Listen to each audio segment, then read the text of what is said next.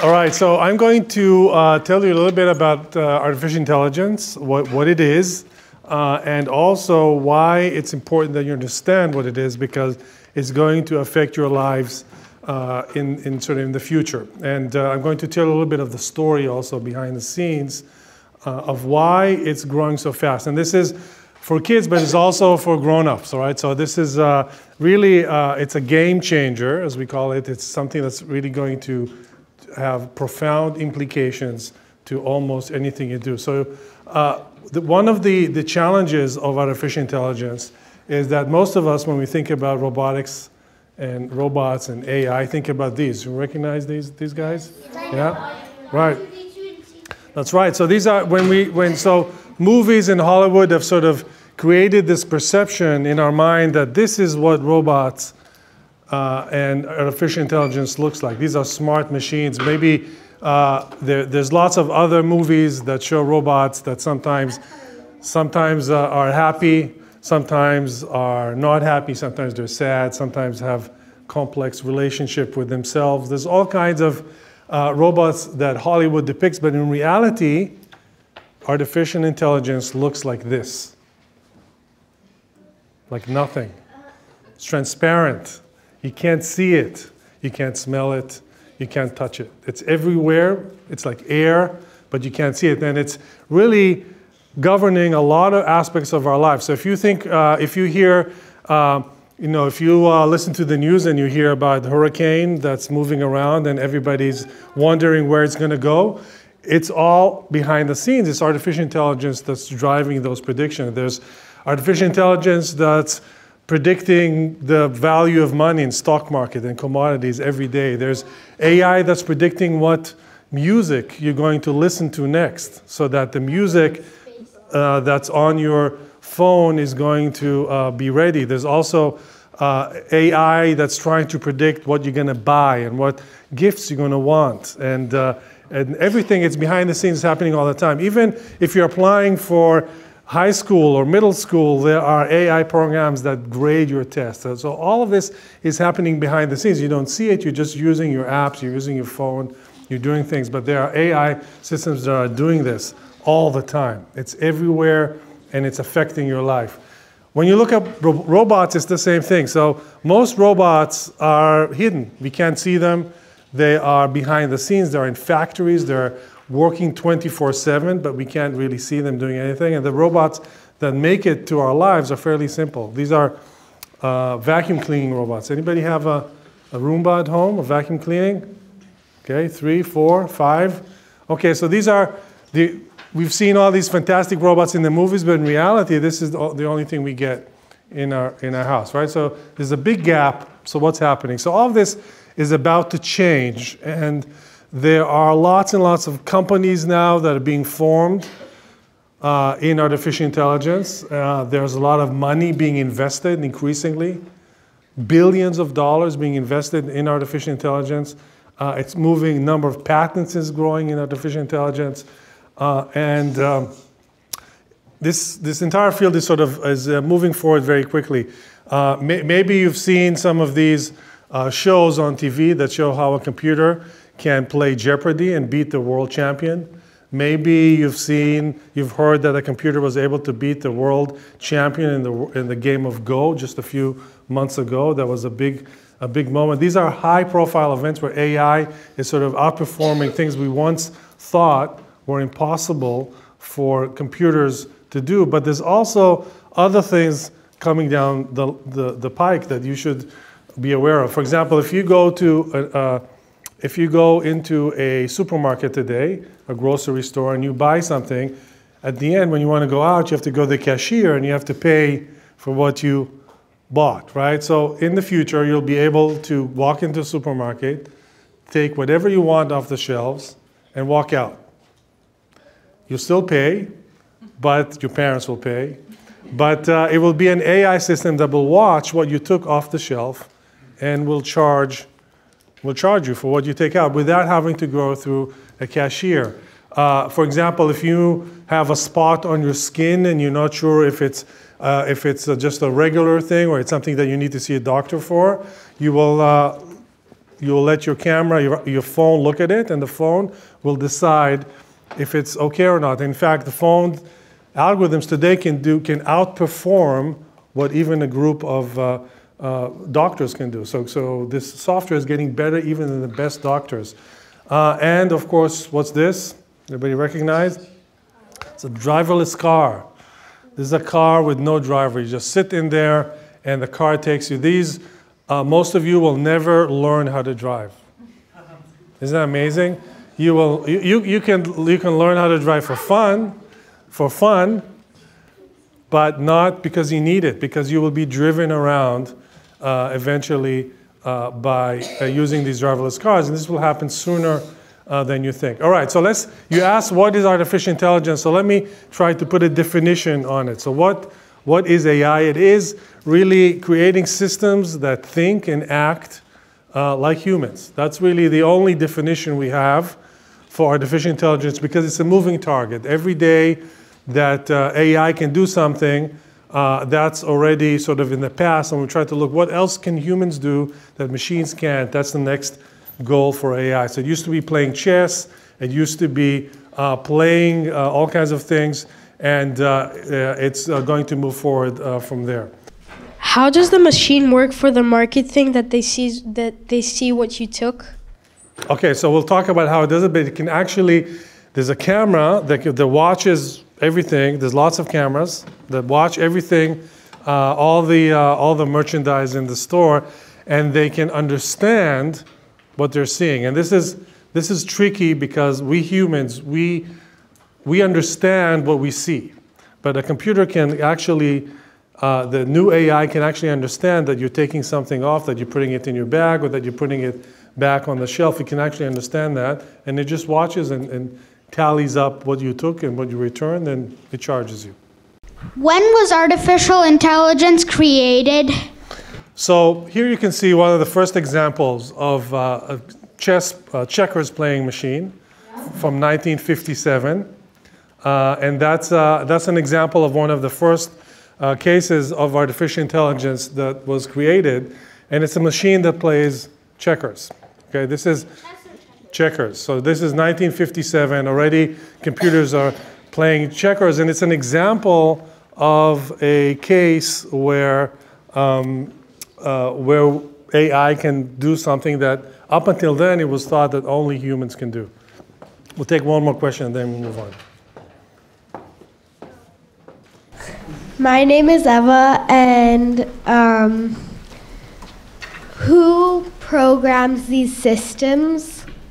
Like, is there a special company that does it? Yeah, so okay, well actually I'll show you exactly how these machines are programmed.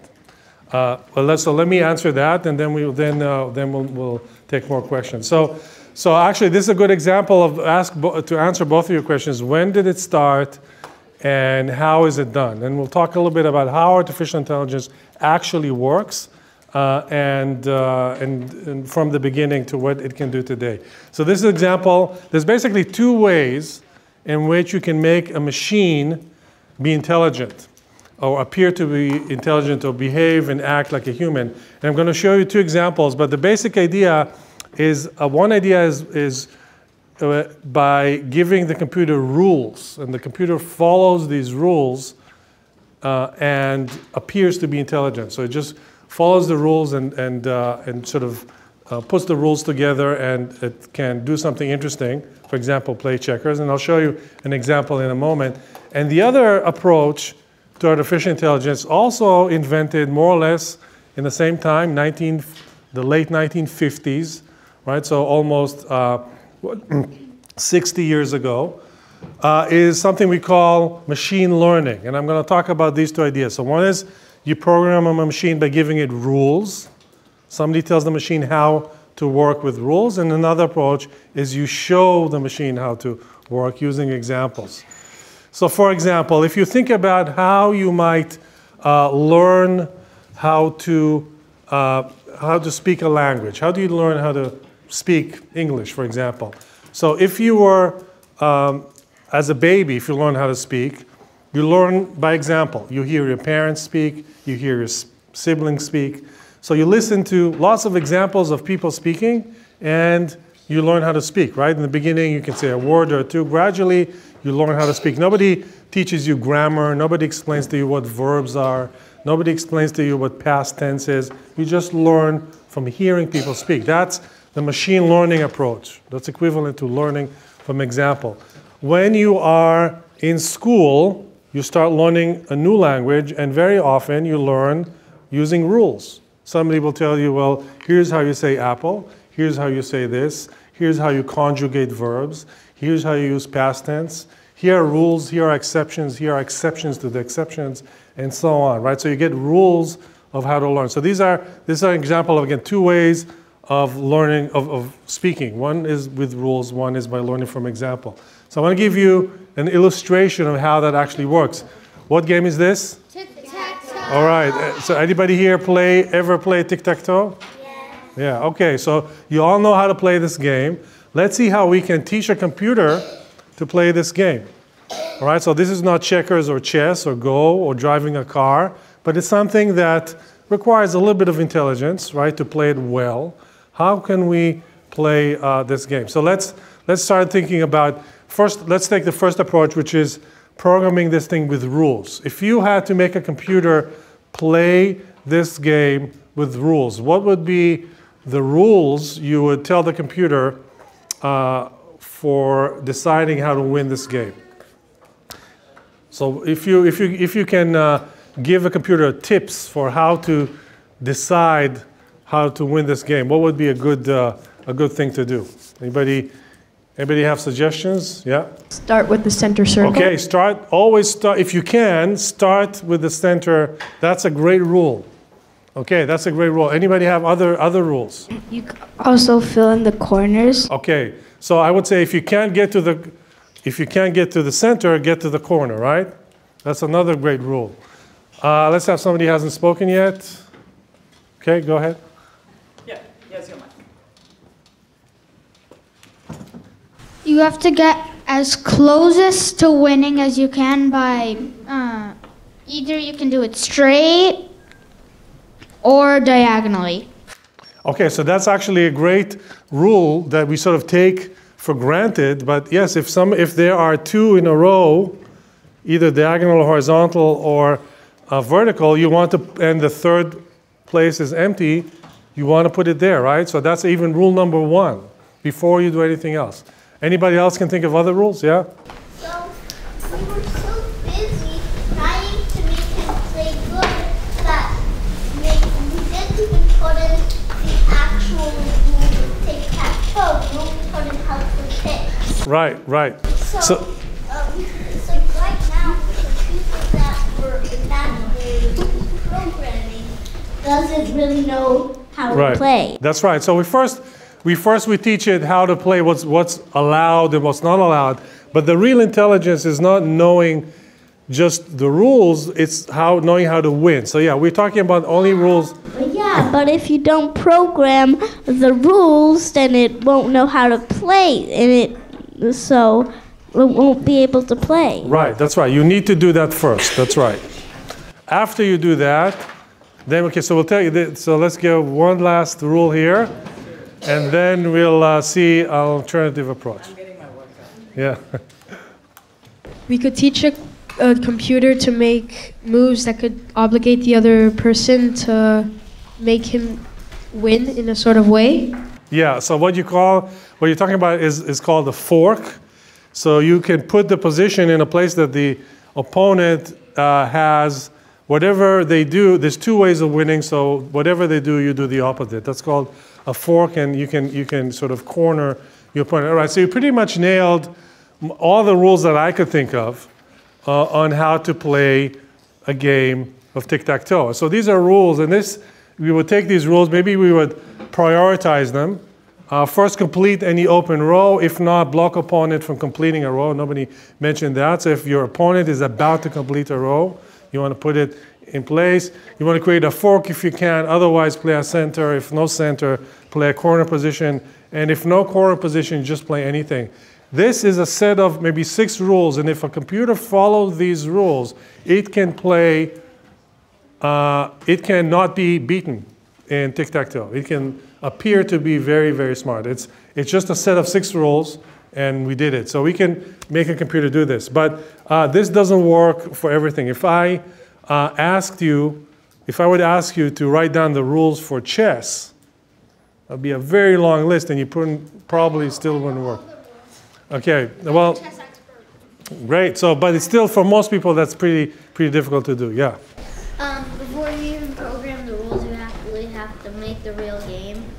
Yeah, you have to first tell the computer how to just what's allowed, and then you have to tell it what are the rules are for winning. So that's an example of programming by rules, and this is the way people built artificial intelligence systems up until about the 90s.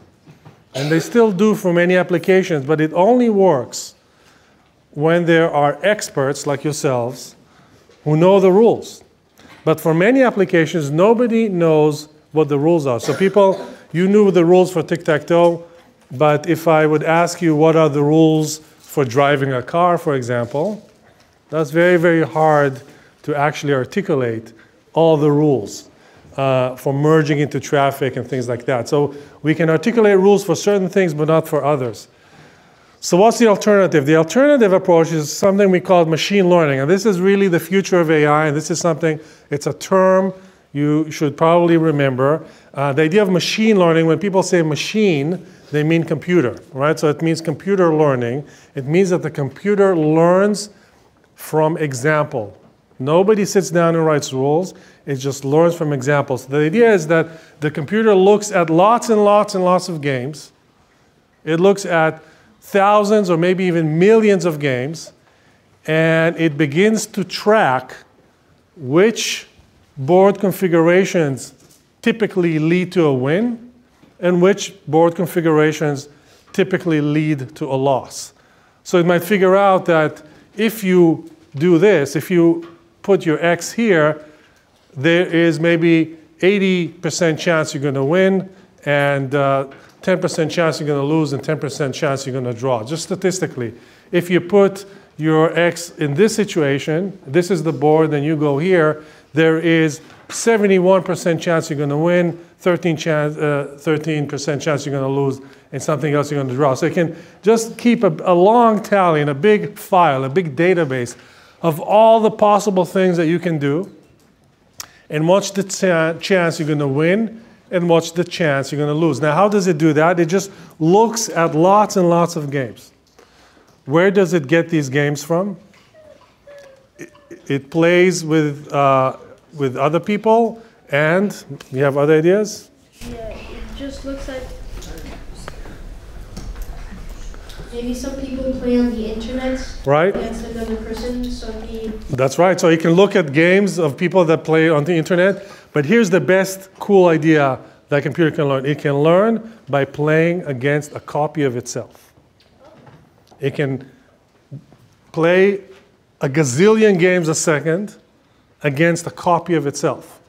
And it can amass a huge amount of experience. Now with tic-tac-toe, it's not a big deal, but with a game of chess or even a game of Go, it can play thousands and millions of games a second and have an incredible amount of experience which it can compress into a predictive model about which moves are going to lead to a win and which moves are going to lead to a loss. And this is the basic idea.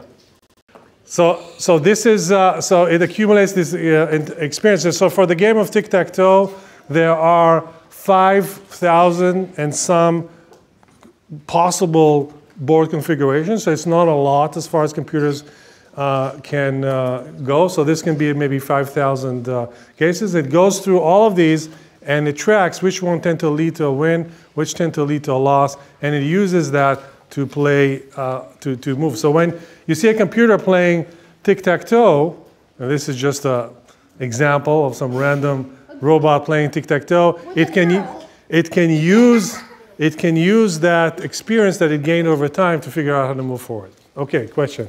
So at what point is technology considered artificial intelligence? Is it when the technology starts operating on its own, or when the code makes itself, or how does it work? What's the difference between what Siri does and what my computer does on its own, what it tells me on its own? You know, that's a great question. It's almost a marketing question. So artificial intelligence is usually something that we decide is on par with the human. So right now, when a computer can like Siri can understand what you're saying, you think it's actually it's artificial intelligence. But in the future, all the computers will understand what you're saying, and it wouldn't be a big deal. You wouldn't think about it as AI anymore. So it's always sort of the latest thing that a computer can do, like a human, that it couldn't do before. Okay?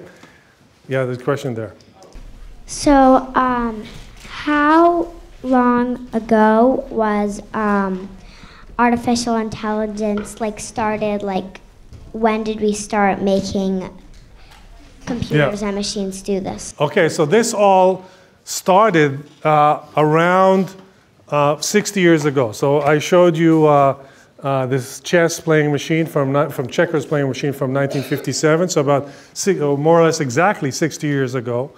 But if you look at how fast computers are getting, you'll notice that computers are getting faster and faster with time. So these are the years from 1900 all the way to 1950 to 2000 to 2010, and we're sort of here. You can see that computers are getting faster and faster and faster, and I want to point out that this scale, every tick here is 10 times faster than before. So you can see that every year or two, every decade, we get computers that are 10 times faster than they were before, which means that computers are getting faster and faster and faster. And remember, artificial intelligence, no matter if you're using machine learning or rules, is riding these curves. If a computer is faster, the AI is also faster. And so what started in this way, with very slow computers and very big machine, look at this huge computer that's playing checkers, that is a lot less powerful than the machines you have today. So, but when we look at history, there's something very interesting. These two schools of thought, these two approaches, the rule and the machine learning, fought with each other about which one is going to win. Some people said machine learning is the way to make computers smart, and some people said rules are the way to make people smart. And that was the big challenge. In fact, back in 1957, somebody tried to teach a computer to tell the difference between a triangle, a circle, and a square. But not by writing rules, but just by showing it examples. This is a digital camera from 1957. They showed a lot of examples of shapes, and the computer just learned to do that. So up until the 1990s, people still believe that programming smart machines with rules is the way to make intelligent computers. So from the 50s all the way to the 90s, people thought that smart algorithms are always better than machine learning with data, but that began to flip around the 90s, before you were born, and computers started learning and learning. Exactly how long does it take to what's the average amount of time it takes to make a form of AI? Okay, so it depends on the problem. So for an AI system to decide how to play the next move in Tic Tac Toe, it takes a nanosecond, super fast. But for an AI system to look at a picture, decide if it's a cat or a dog, it takes it maybe a second, right? Okay. So I want to show you one example that I really felt myself where some of these things didn't work. So I do a lot of work in robotics, and robotics is the one area where you can really see how writing rules doesn't actually work. So here's a robot, for example, that needs to learn how to move between obstacles, negotiate obstacles, all right? So again, this is something that you can do very easily. A baby can do this, can walk around the house and not bump into things, right? But for a robot, that's a really, really difficult thing to do. So here's an example of a robot that moves around, and it can detect obstacles and move around them. So this was 1970s.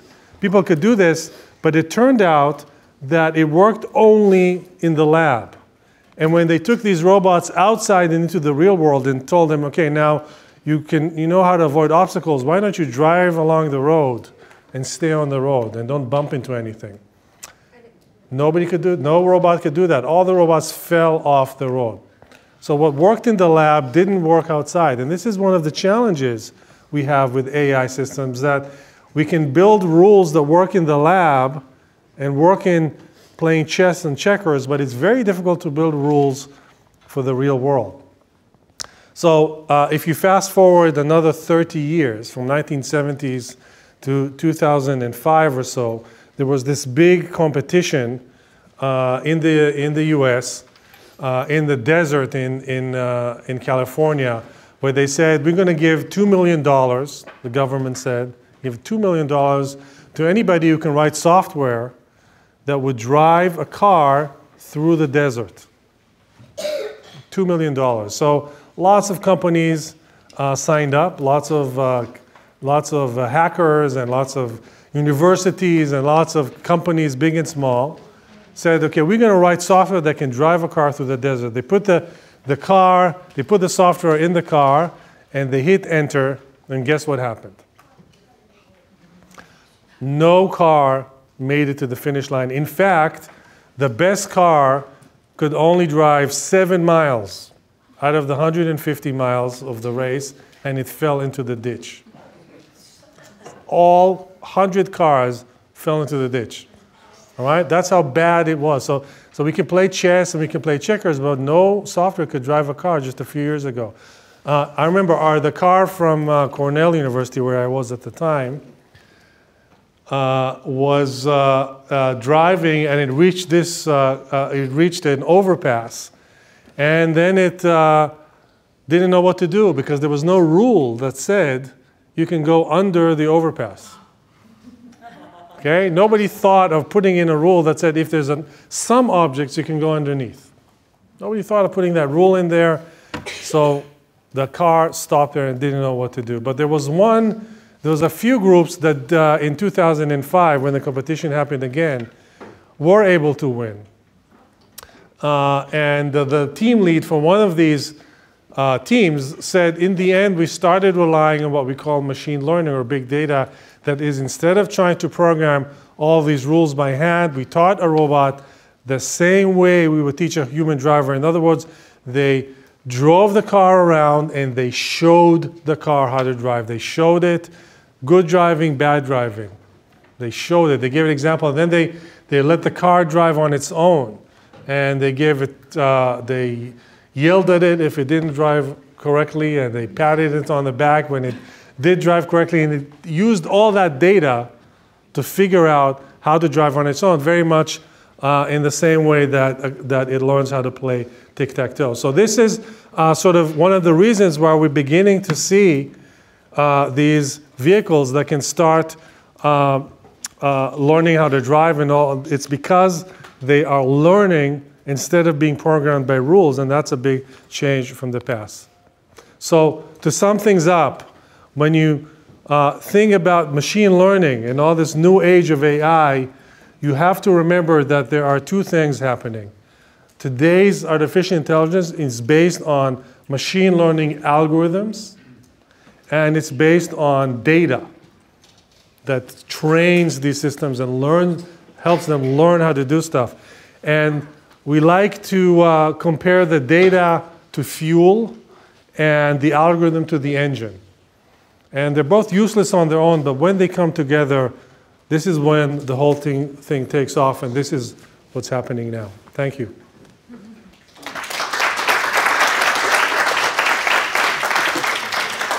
So there were more questions there. So you said that, like, basically at the first part of the slideshow, you said that driverless cars didn't exist, but doesn't Tesla have a car that, like, can drive itself? Right, so driverless cars are beginning to show up. These are relatively new, and they are based entirely on this new technology of machine learning. That's exactly, and their Tesla cars don't drive themselves 100% of the time, but probably by the time you would learn to drive, they would drive themselves 100% of the time, so you don't need to. Yeah.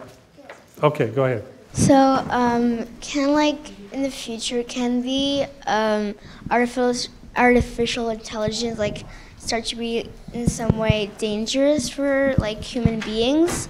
Because the robots are getting smarter and smarter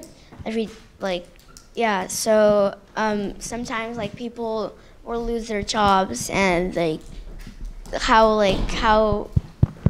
Yeah, that's a great question that even grown-ups don't ask. So absolutely, these are two great questions. So, is this dangerous technology? So, this is definitely powerful technology. Sort of can do a lot of things, and people can do, can be used for good and for bad. So, I like to think that first of all, there's a lot of benefit from this technology, that it can help us, for example, eliminate traffic accidents because cars will drive more safely than humans, so it's a good thing. But there is a dangerous element. It's a great question, and the danger is more sort of how people will use this, what people will do to people with this technology. So can people use this to make bad things? And that's really the risk. It's not so much that the machines will rise and evil machines will suddenly take over the world. The risk more is that evil people will start using this technology to do bad things. And this is part of why I want you all to know how this technology works, so you can make sure that this doesn't happen. But there is a question about jobs. That's another question that you asked, an even more grown-up question. And that is difficult to answer. So there are certain jobs that this technology takes away, and there are certain jobs that this technology doesn't take away. And it's important to understand which jobs are which.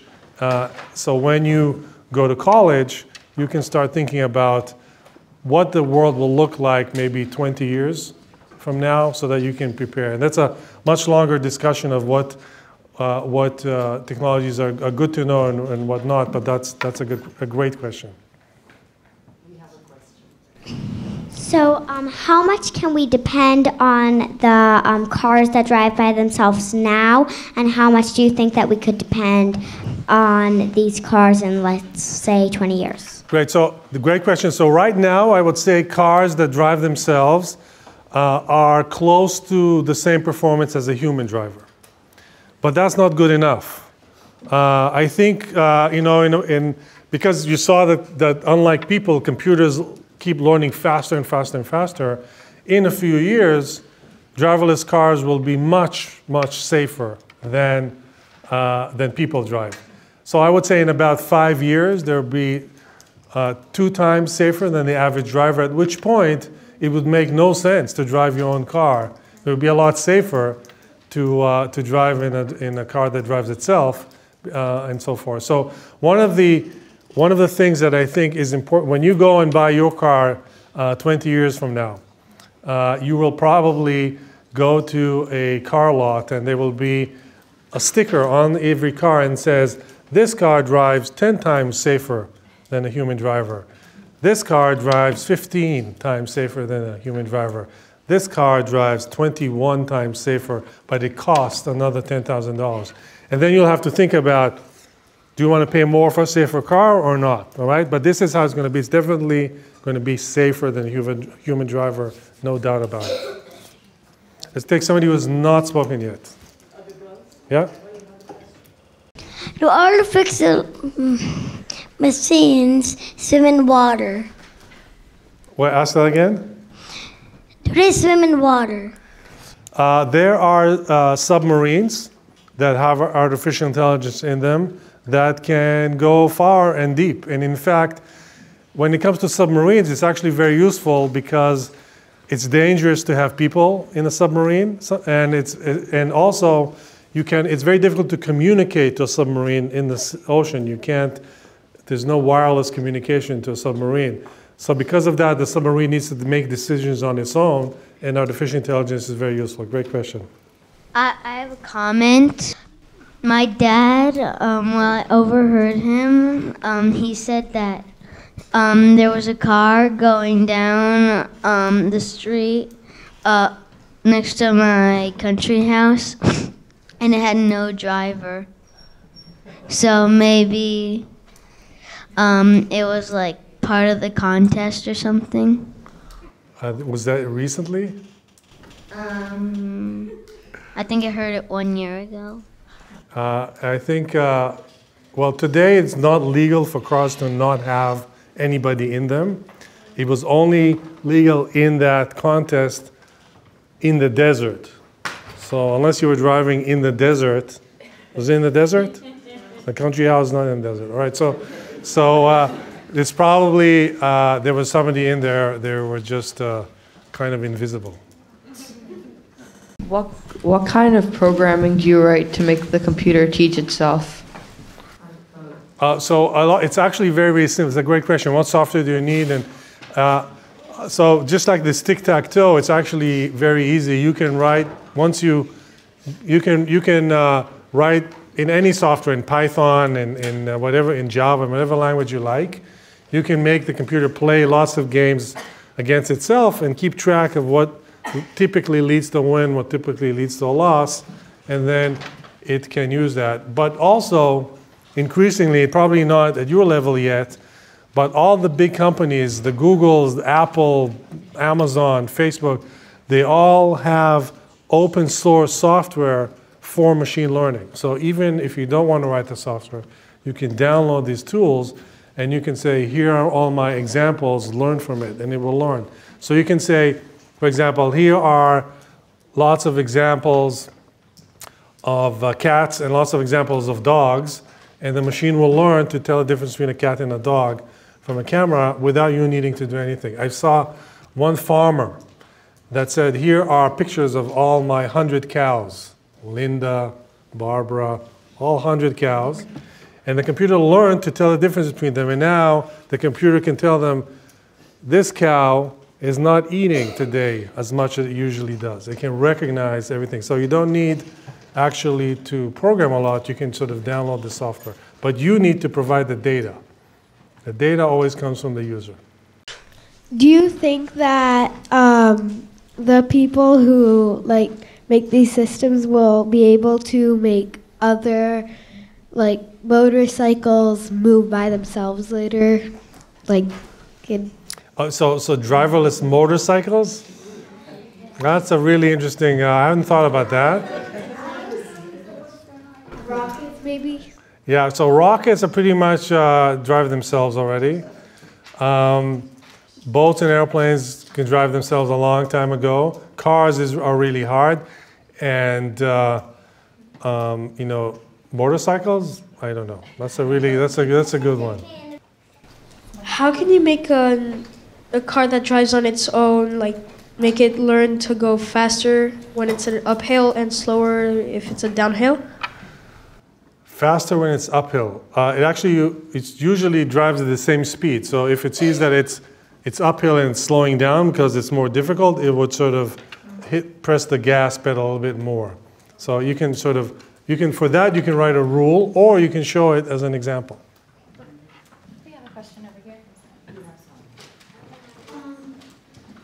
Do you think the astronauts will lose their jobs? Astronauts? I don't know, probably. But there's only 3 of them, so.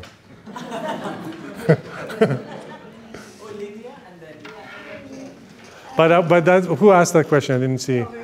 Yeah, but it is, if you're going to Mars or to Pluto, you can only send robots anyway. Right? So what's the point of sending people there? Can can humans still drive? Will it be illegal? I think it will be, humans will have a plastic steering wheel, like you see sometimes in the supermarket, you can pretend to drive. So they will have this plastic steering wheel and they will pretend to drive, but really it'll be the computer driving. I'm Lucia. I was wondering, so can you make then AI that is rules and machine learning? Fantastic question. Can you combine? Yeah, so absolutely there are, for example, driving is a great example. So There are certain things that you teach the AI with examples, like to tell the difference between a child and a fire hydrant. All right? That's difficult to do with rules, but you give the computer examples. But then there are certain things like when it's red, stop, and when it's green, go, that you can write a rule for. So absolutely. So when you talk about driverless cars, it's actually a hybrid system that has a few rules and also learns from examples, and that's really how it's made. That's a great question.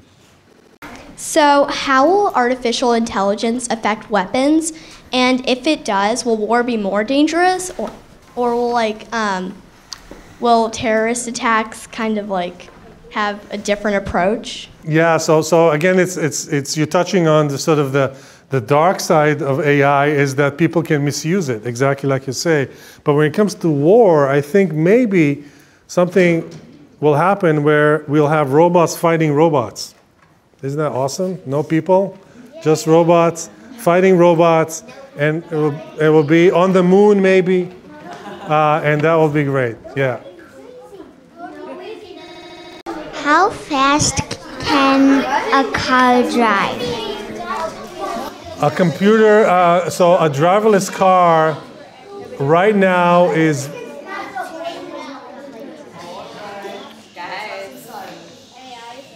So right now, driverless cars are bound by the same speed limits as regular cars. So they only drive 60 or 70 miles an hour or slower if they're in a city. But if you're asking how fast could they potentially drive, then they could probably drive a lot faster than humans safely. So they can drive maybe 100 miles an hour pretty easily. So I think, again, when you grow up, you'll be sleeping in the back of a driverless car that's going 100 miles an hour quite on a regular basis. Would some police lose their job because you know how like some people that are driving like over the speed limit or like drunk driving, would police lose their job because now they can't pull them over? Yes, actually, you're absolutely right.